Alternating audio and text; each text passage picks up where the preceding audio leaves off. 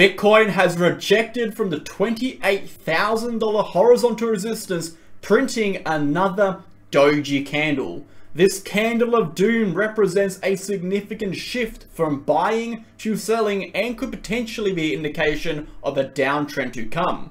In today's video, we're going to be discussing this and so much more. Let's get into it.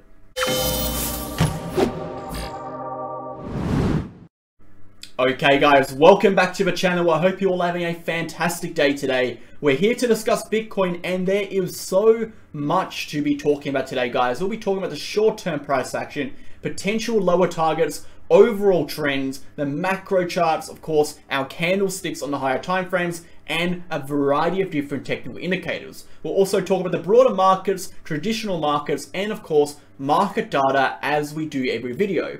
If you like the content, consider subscribing, click the like button, and obviously drop a comment if you have any questions. I do read every single comment. You can also find us on Telegram if you want additional content. Join our link, second link down below, access to charts, updates, videos, analysis, information, news events, educational posts, and really guys, there really is so much stuff in here. I highly recommend taking the 5 seconds to do it. You will not regret it. Now, if you are interested in supporting the channel, supporting me, supporting the content, the best way you can do it is sign to Bitget, as the exchange I trade on. You'll get a 15% discount on all your trading fees, plus a whole variety of different exclusive benefits. You can do so by clicking the link here or the first link down below. If you're interested in joining the VIP channel, we do have a sale starting on the 30th. So if you are interested, you can contact me for more information.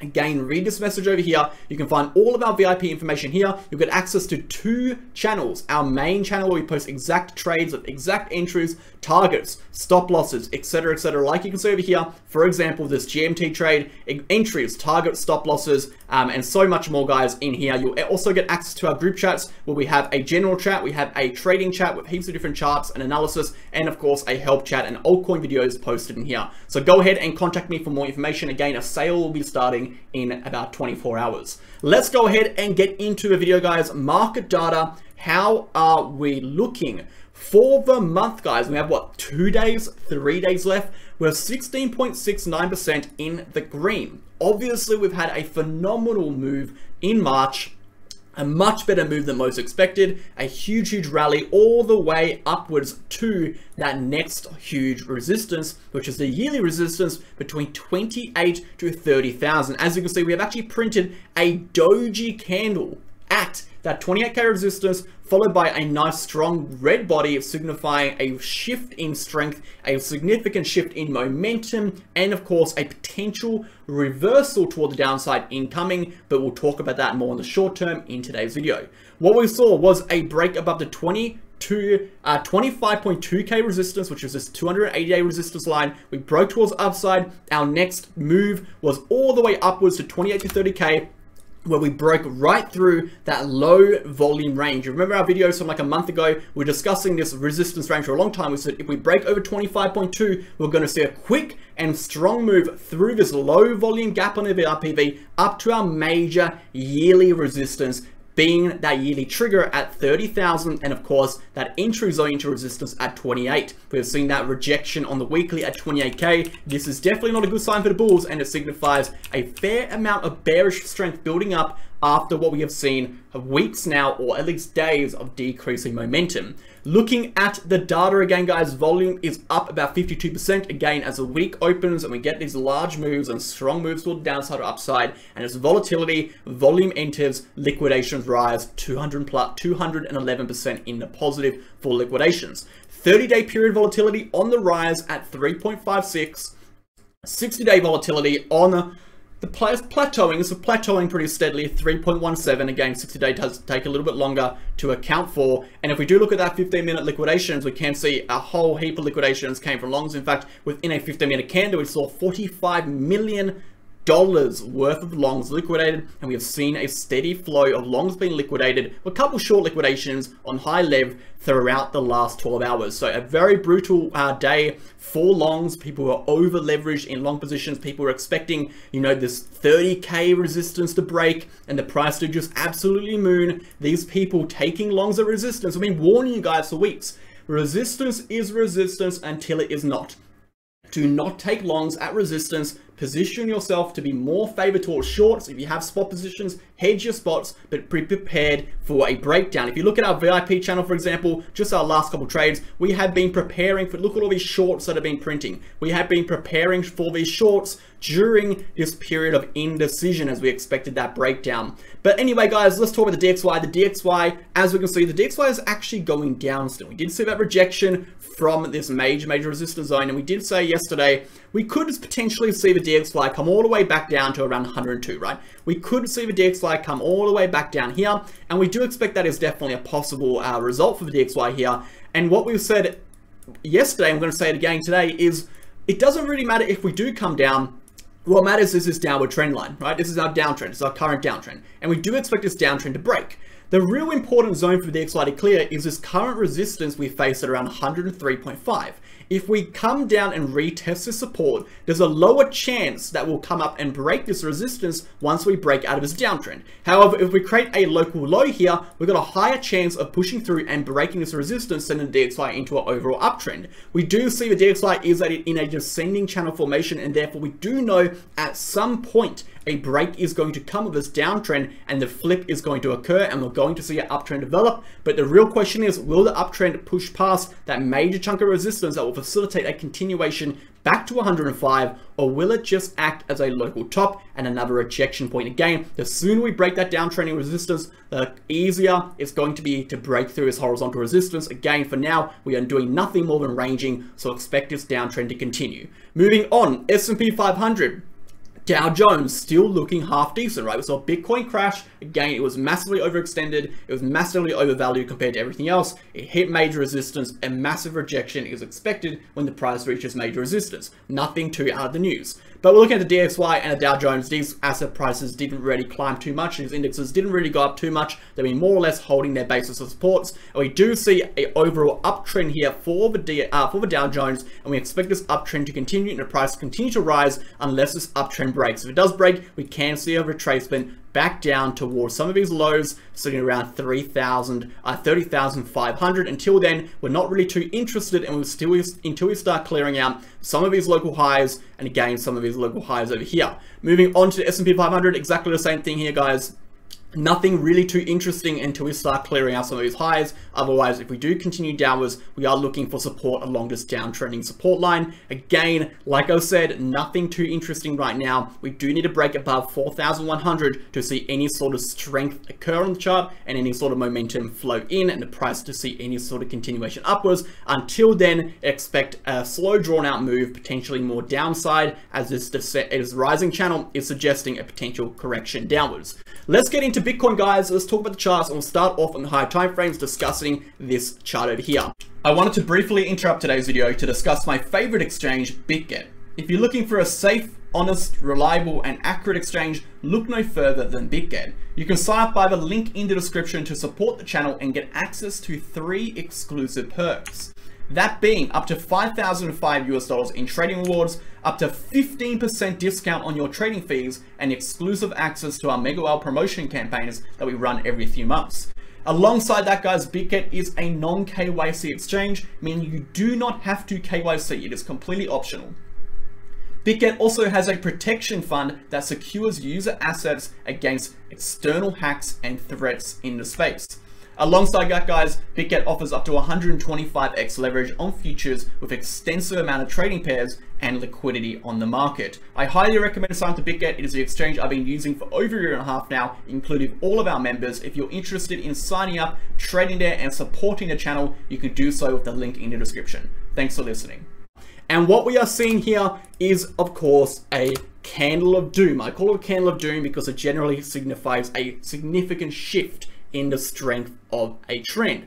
But in fact, what it actually is called is a doji candle. And a doji candle is characterized many different ways. There's many different types of doji candles. The one we're looking at over here is a traditional doji candle, as we are seeing close to equal length wicks on each side of a very, very small body. Body meaning the open and close price of the month, of the week, is almost identical. As we can see, we have a very, very small shift in price. If we look at the price over here, it's no more than about $20 change from week open to week close. What this suggests, particularly after a strong move upwards, it suggests a massive shift in the strength of the trend. Imagine we have a very strong move up and then all of a sudden we plateau. What does that suggest? Well, if we draw on a chart, for example, if we draw a chart here and we have, oh, I've drawn it the wrong way around. Delete this top part over here. We have a significant shift of price action upwards and then all of a sudden it plateaus. The average would be something like that, right? It will start curving. So we overall have a shift in momentum toward the downside. It signifies a drop in strength, a drop in momentum. And again, those two things, momentum and strength. Strength being, again, what we talked about yesterday, strength being momentum as one key component, okay? Liquidity, volume being others, okay?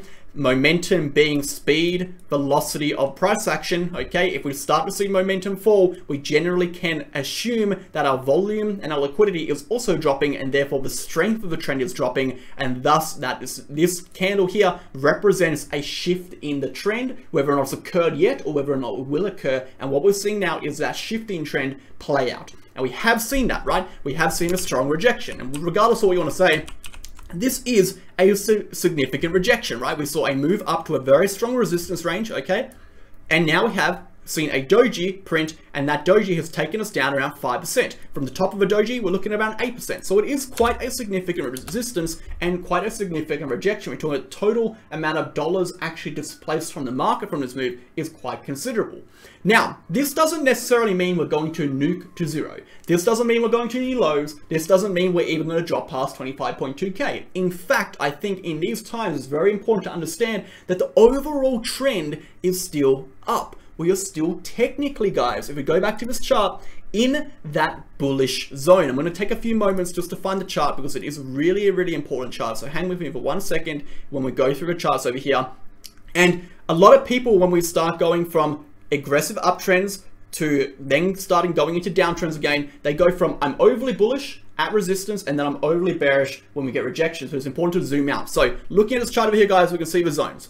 This zone over here is technically still the bullish zone. So we are technically still bullish. We are above the 280-day major support. This is a 280-day major support line. As long as the price remains above this level, we are technically bullish on the higher time frames. We are technically bullish on that weekly, on that higher time frame, on the daily charts. However, the short term can be bearish and we can expect a short-term retracement downwards to lower targets while still remaining bullish on the higher time frames. Remember, it is quicker for short-term price action to flip from bullish to bearish than it is for higher time frame price action to flip from bullish to bearish. It takes extended amount of indicators, it takes higher time frames, and it takes more confluence across higher time frames for the higher time frames to flip the trend direction. We get validation and confirmation on the short term first, and if that confirmation and validation extends, it eventually translates to higher time frames. So you can be bearish on the short term and still be bullish on the higher time frames. And that is what I want people in today's video to really understand.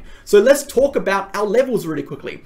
At what point does this downtrend become bearish? Okay, so neutral territory, bearish territory, bullish territory, bull run territory. Okay, my drawings are terrible. I hope you can, I don't even know, what was this? What did I say? Was it bullish? That's a horrible B. Okay, that's a better B.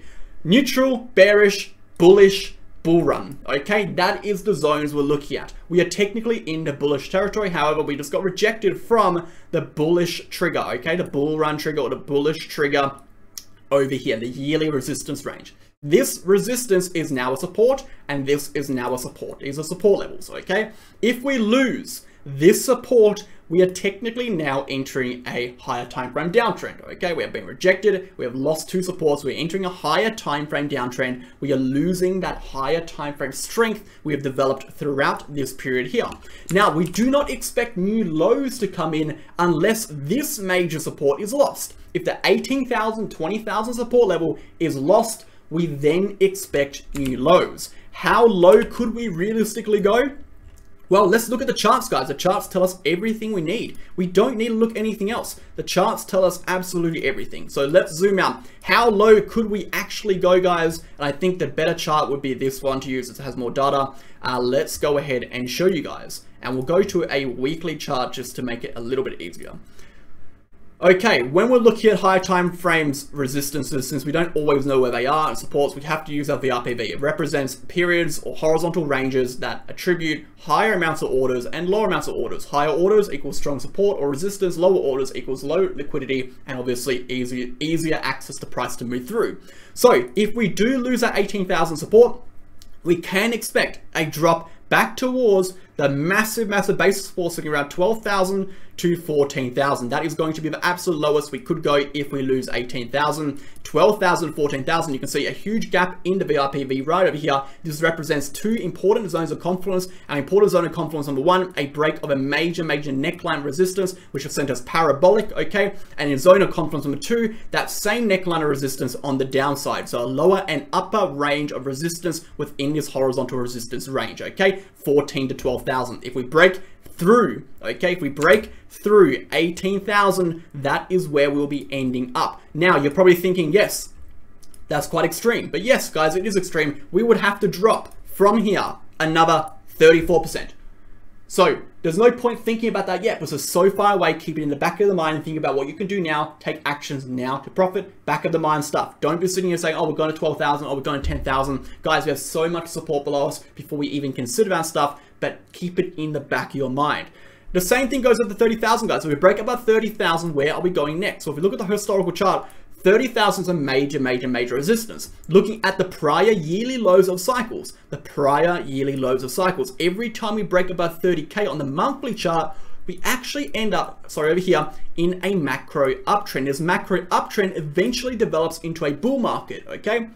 Now, the bull market generally starts after around 16 to 17 bars, which means we don't expect the bull market to start until March, April 2024, around this green line. However, a monthly candle close above the yearly bull market low, which in this instance is 30,000, will be a great entry for higher time frames if you have not already entered. Now, we did enter. We bought Bitcoin at 16,500, 18,000, and 19,200, and we are not selling those positions as we still believe the overall uptrend is still intact. If we look at this chart over here, I'm going to show you on the higher time frames. Let's go ahead and just get out of this one over here. Command Z it a bit. 1 second, guys. Okay, let's go to the double chart.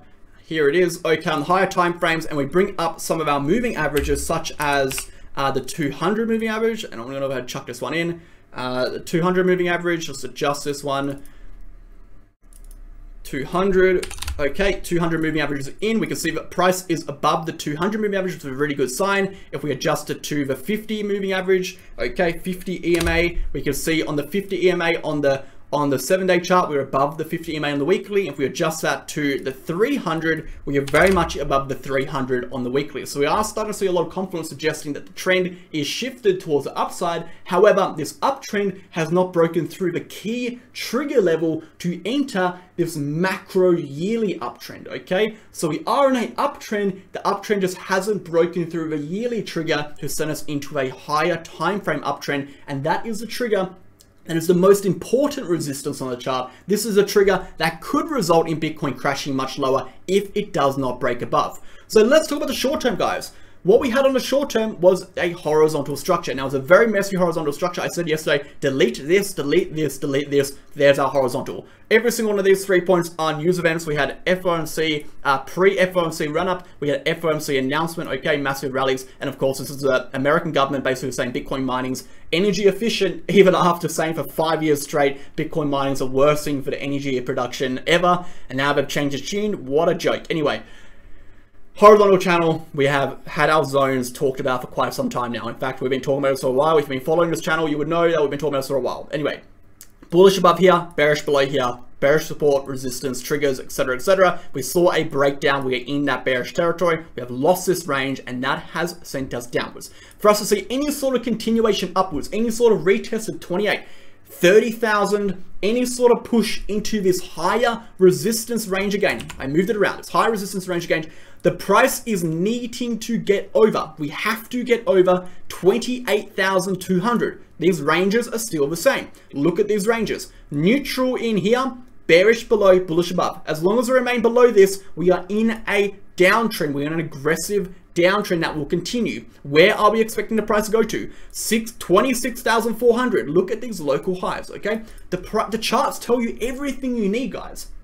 There is nothing left up to speculation. You don't need to guess things. The data is all there. You just have to learn how to read it. It's like learning a language. Learn how to read what the charts are telling you. It is so straightforward when you get the hang of it. Looking at this point here, 26,400. Looking at higher points over here. Little bumps in the VRPV can be great points of resistance and support, okay? So we're looking at these little gaps after these downtrends over here, after these increases, looking at these heels, little increases, okay? And then we see if we lose that level over here, we drop, we're into this little gap in the VRPV, a low volume range where the price will increase volatility and volume back into major support. So 26,400, 25,770, and 25,200 to 24,200, guys. Really simple stuff. Those are our lower targets. Right now, short-term rejection on that massive base of support looks like we are continuing downwards. Keep it simple, keep it stupid, do not overcomplicate it, do not confuse yourself, do not watch a million billion different indicators. Keep it simple, guys. Indicators are phenomenally shit at predicting reversals. They are really good at developing narrative, okay? Apply narrative to structure and you have your analysis, okay? So currently, is there a possibility for us to break upwards? Yes, there is a possibility for us to break upwards. Could the price break upwards? Absolutely, it can push upwards. Is it concerning? No, everything that we've been talking about for the last few weeks remains intact unless we enter this bullish territory. That is when we have a shift of that bearish momentum to positive momentum. That is when all the indicators have been suggesting a pullback and a rejection at 28K turn bullish. Until then, everything remains the same. Higher time frames. Let's take a really quick squeeze, okay? RSI, and then we're going to end up the video. RSI, what are we actually seeing, guys, on that daily? What are we seeing on the 2-day? What are we seeing on the 3-day? These are indicators that we have to be looking at because, like I've been saying, as a momentum analyst, I'm a momentum trader. I scalp trade primarily based on momentum indicators. Momentum is by far and large the best indicator to use. In my opinion, I believe it is entirely the best. My entire trading career I've been using the RSI. MACD, just a little bit of course, market size B, is momentum indicators of volume ranges and horizontal structures. They tell you leading data. They tell you where the price could potentially go and what the price is going to potentially do. Not so much where it's going to go. We have to use horizontal ranges for that and volume ranges, but they tell you what the price is going to do, or how the narrative is shaping up, or how the price could potentially react at these resistances. What we have been seeing is decreasing momentum, okay? Decreasing momentum, rising price equals bearish divergence. We have seen a breakdown. It is not a surprise. This is not rocket science. This is not surprising. Anyone who got caught off guard from this, anyone who was expecting the price to rocket through 30,000 was not thinking objectively. They were caught up in emotions. They were not looking at the charts for what they are, guys. Look at the data. Trust the data. The data is not always going to be right. But every bit of analysis I have done, every little bit of video I've done for you guys over the last 2 years, okay, we have flipped from bullish to bearish at the perfect times. We were bullish under here, guys. We were bullish over here. Everyone was calling for 10,000, 3,000. We're saying, no, the bottom is in. We're in a falling wedge structure, decreasing volume, decreasing velocity, decreasing volatility, decreasing liquidity. This is a bullish reversal. We saw a break at 19,200. We said the first target was 28K. We said a break over 25K. We're looking for 28 to 30,000. At these points, we were saying decreasing momentum. We're going to see a rejection. We saw a rejection once again. Rejection, rejection. It is simple. Follow the charts. Okay, guys, I'm going to leave it there before I go on too much of a rampage. For the short term, expect a little bit of volatility to dry up. Expect a little bit of consolidation to occur, expect a little bit of sideways price action to occur. Don't expect any crazy moves toward the downside anymore unless we start losing some of these lows, okay? Lose a low, we continue down. Until then, we are now in a little consolidation phase between this range over here. Expect that consolidation phase to continue. Of course, horizontal channel formation will eventually break toward the downside, unless we are able to get above this massive support and find support here in which we could potentially retest these mid-levels. Again, everything remains the same unless this bullish trigger is broken. And if it is broken, guys, it wouldn't matter because we have made significant profits already on our shorts. We've already executed our trades. We've already profited from this downtrend. We've already made the money. We've already got our spot positions on BTC. There is no possible scenario where we do not profit here. There is no possible scenario where we do not come out winners because we've been prepared for this for months. We have been prepared for this before anyone was even talking about it. Anyway, guys, that's it for today's video. I hope you enjoyed. If you've got any questions, leave them down below. Join the Crypto Academy if you want to learn how to trade. We have a 10-unit course over here. We teach you everything I use for trading. Of course, I developed this course with my good friend, Wolves of Crypto, and we spent about a few months putting together and compiling data and placing it all into this 10-unit course to teach you everything that is fundamentally essential for learning how to do technical analysis. If you're brand new to trading, if you're brand new to TA, this is the course for you. If you've been doing it for a couple years and you don't really know what you're doing, this is the course for you. If you've been an experienced trader for a while, this is not the course for you, okay? Now, if you are interested in joining VIP, again, we do have that sale starting, so go ahead and contact me via the Telegram channel. Make sure you are in the correct Telegram channel. There are plenty of scams out there. Only the links in this video are the correct links. Every other link you find is a scam. There are plenty of imposters. Do not be fooled, okay? We've had people sign up to scam VIPs, send money to the wrong people. Make sure you click the links in this video only. Thanks, guys. I'll see you guys tomorrow.